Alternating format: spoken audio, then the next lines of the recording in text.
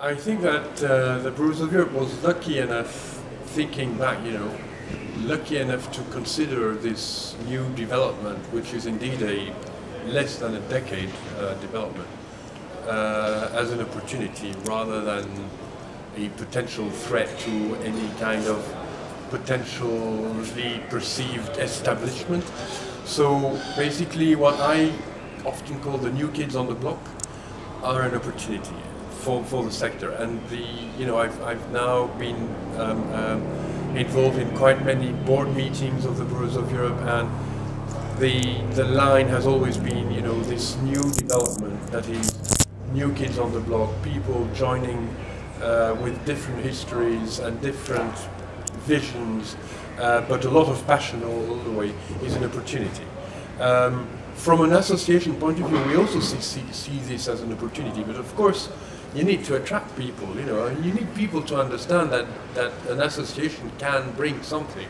And this is the raison d'être of the forum, by the way. I mean, the forum is about bringing people together, but not kind of in a silo way. You see what I mean?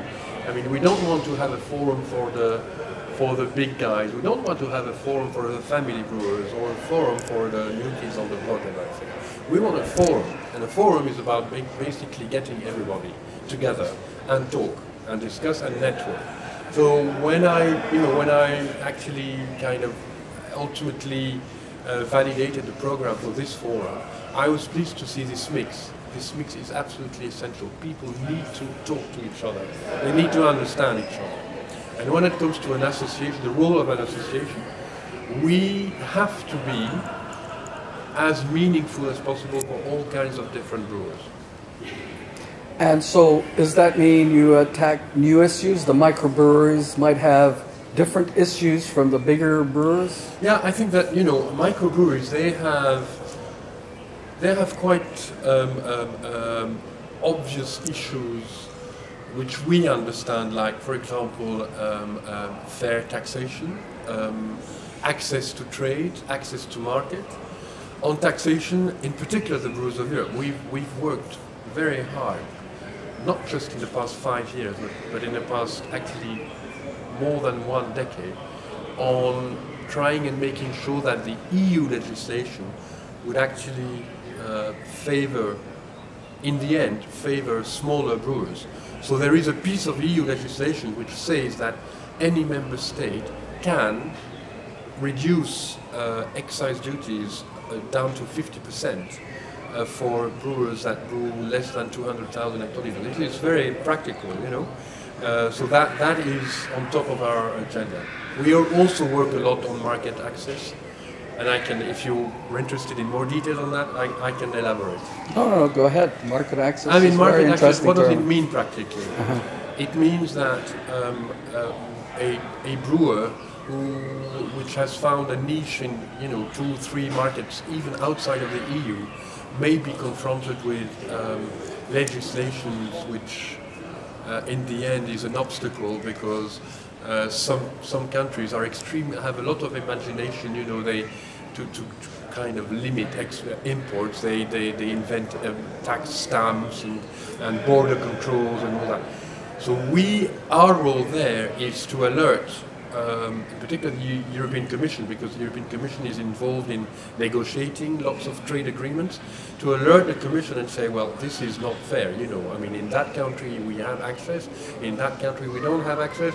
There needs to be, a level playing field. So I think that there are probably many other aspects, technical aspects, but tax, trade is absolutely key for smaller brewers. What is also key for smaller brewers is understanding I would say the technical basics to make sure that the ultimate product is a quality product.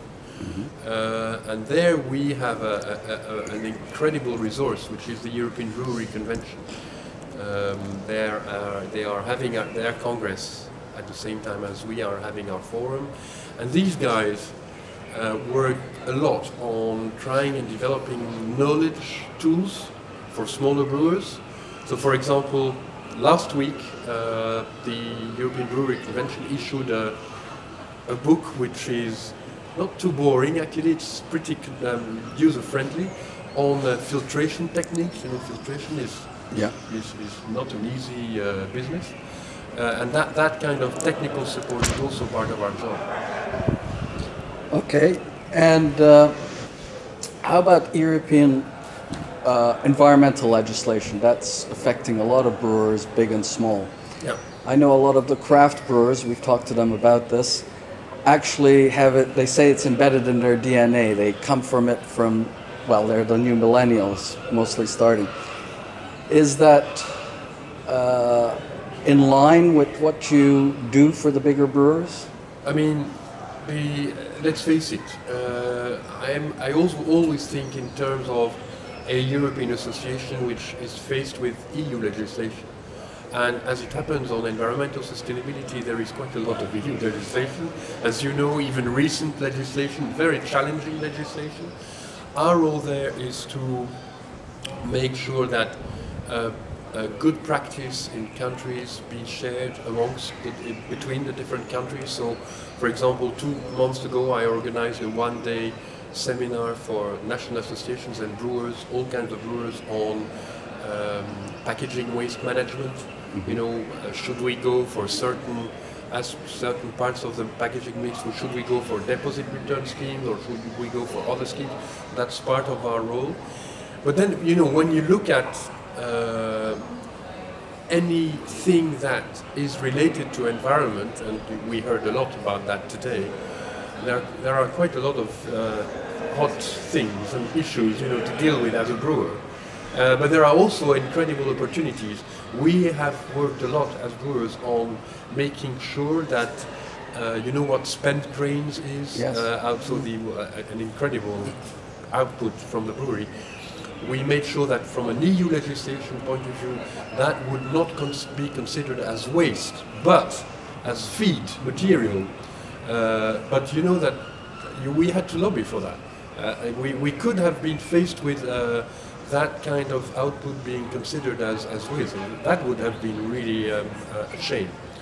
And then, of course, I think that we will have to deal with probably providing support to the smaller brewers on water usage and you know, water optimizing. And that's a tough cookie, I must say. I mean, it's true that a major brewer probably is in a relatively more comfortable situation, saying, yeah, I was at 6 liters and I'm now at 3 liters and I'm probably heading towards 2 liters.